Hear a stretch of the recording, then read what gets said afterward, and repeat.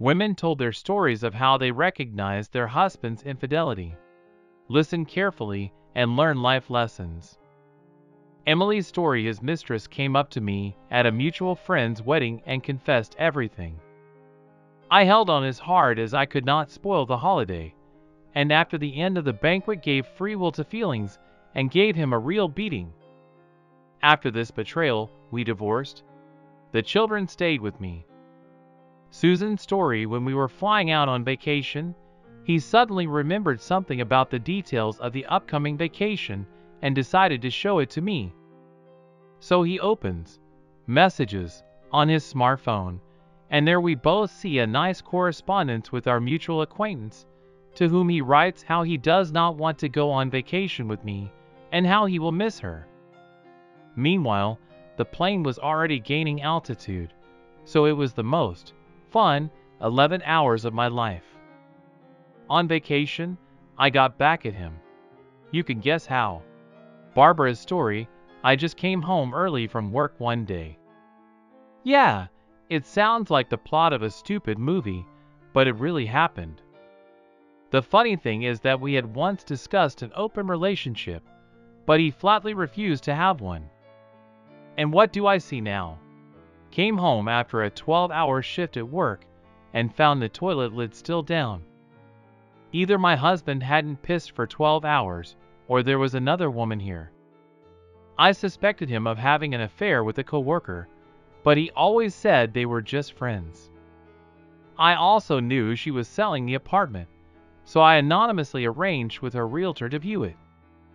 After thoroughly exploring the apartment, I found his t-shirt in the closet, and on the bedroom nightstand was a picture of them together. Bingo! We divorced, and he married this girl. Of course, he later cheated on her, and they divorced too.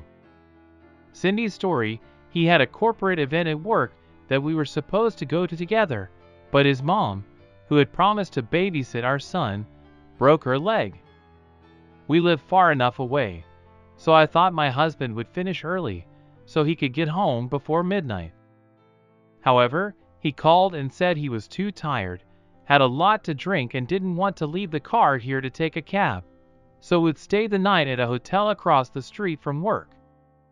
I woke up around 4 a.m. feeling like something was wrong.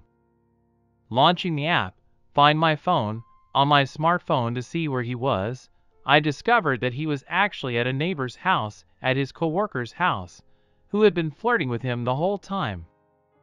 I made a scene, but forgave him for my son's sake. We still live together, and I have him under complete control. Jessica's story: my friend moved into another room and invited me to dinner to celebrate. During dinner with her roommate, I started telling her about my relationship with her boyfriend, who incidentally had a very rare name. Her roommate asked in surprise if he was the guy who lived down the street from me and was in medical school. I said he was, and she said she'd been sleeping with him since spring. To make sure we were talking about the same person, we took turns calling him on speakerphone. Yes, there was no more doubt. He was in a relationship with the two of us. Upon learning the truth, we deleted his phone at the same time. Julia's story: I discovered this through social media a few months after we broke up. I was still friends with his parents, siblings, and they were tagged in his new photos with his newborn son. And he was born much sooner than 9 months after we broke up.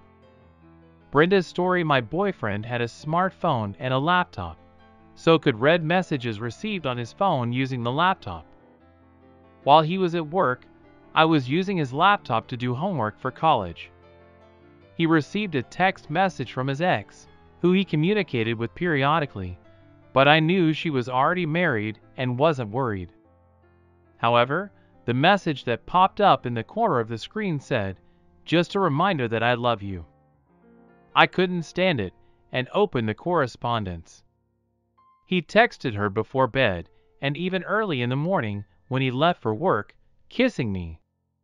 When he came home from work, I was no longer home. I left and blocked my phone.